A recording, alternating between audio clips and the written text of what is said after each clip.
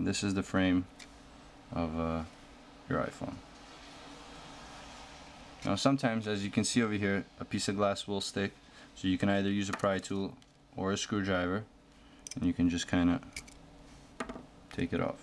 Make sure the area is flat though, because when you put the new glass, you don't want any kind of dust particles or anything that would make the surface uneven.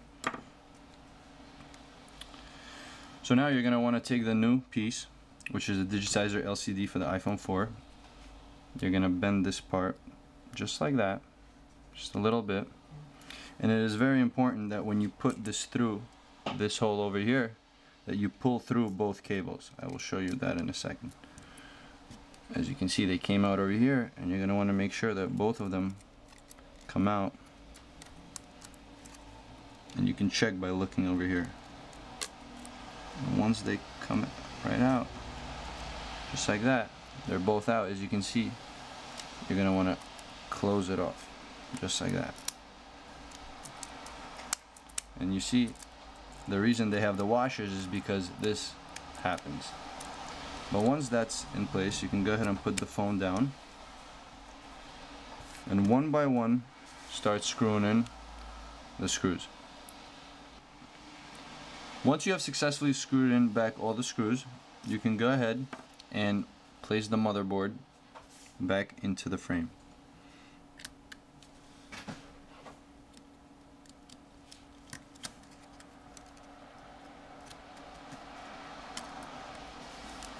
Now, the motherboard does sort of lay in place. There are a couple of screws that need to get matched up. And once it's in there, you can go ahead and screw the watermark screw, which is the one with the white head.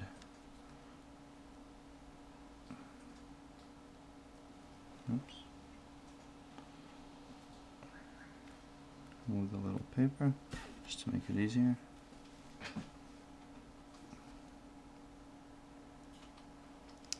Screw belongs right there.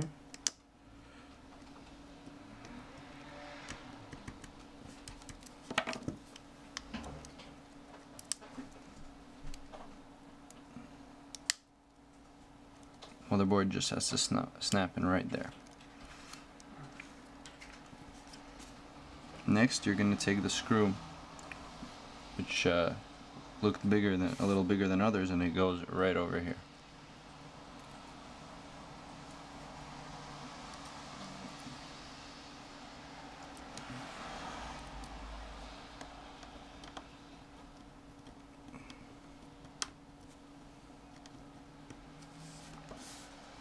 Once that screw's in place, you can go ahead and take your camera. Now, there's a little piece on the camera.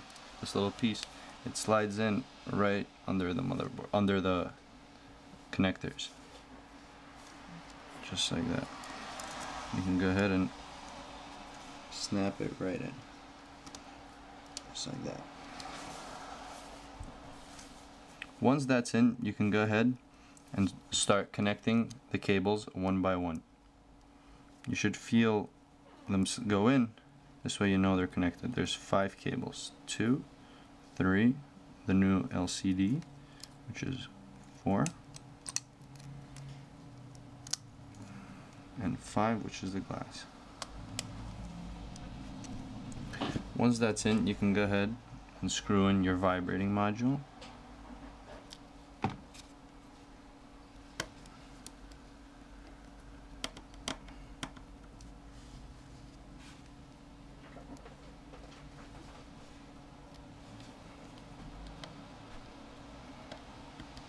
Okay.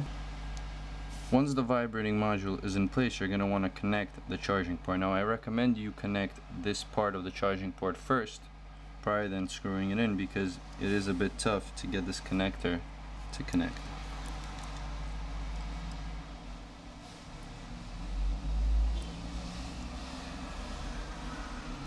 Once it is connected, you're just going to want to slide it in under the motherboard, and it's supposed to sit in its place. Now there are 2 screws, one on the left, one on the right, that need to be screwed in.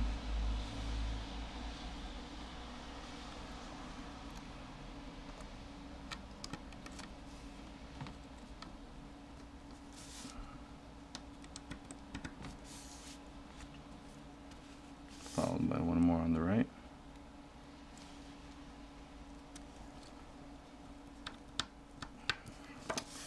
Once that is in place, you can glue back the connector,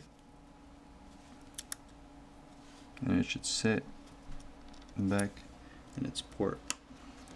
Once it snaps in, the little black tab goes on top.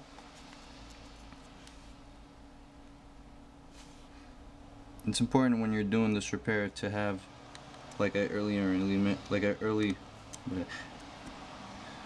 it's important when you're doing this repair, like I mentioned earlier, to have all the screws in order, because they all look alike and some of them won't fit in other places, so you're going to want to have it going in order so you don't put something where it doesn't belong.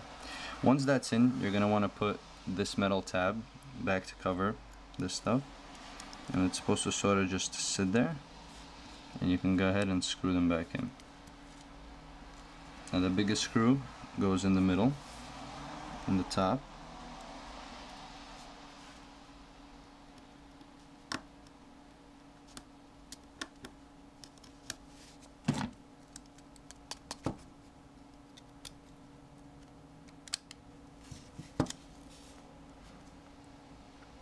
Once you have placed it there, you're going to want to screw the screws back in.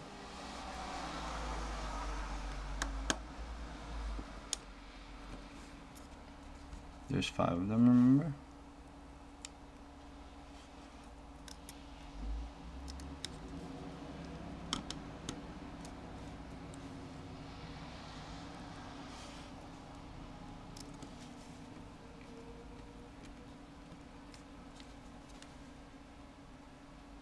Two more to go.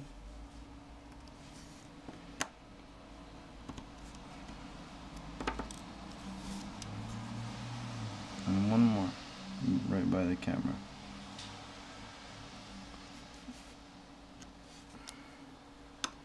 And once that is screwed in, you're almost done.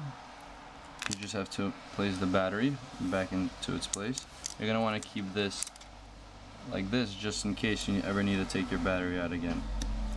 And once the battery sits in, you snap it back in. Make sure that it's sitting tight, and just screw this screw back in. Take the cover, place it just like that, and slide the phone shut.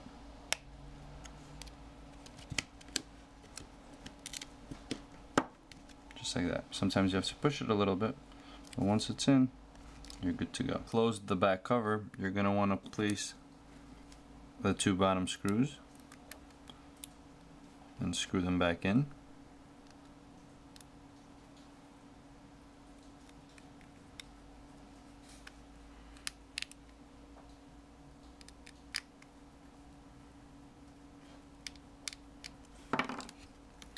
And then you're going to want to make sure that everything works. And there you have it, the iPhone 4 take apart and repair video. If you have any questions, feel free to email us or call us. All the information could be found on www.zeetron.com, as well as all the parts and the professional videos. Just to show you a sneak peek of our next video, and what we have in stock now are the new iPhone 4 digitizer, LCD, and back cover. As you can see, these are all OEM parts, and all of this could be found on Zeetron.com.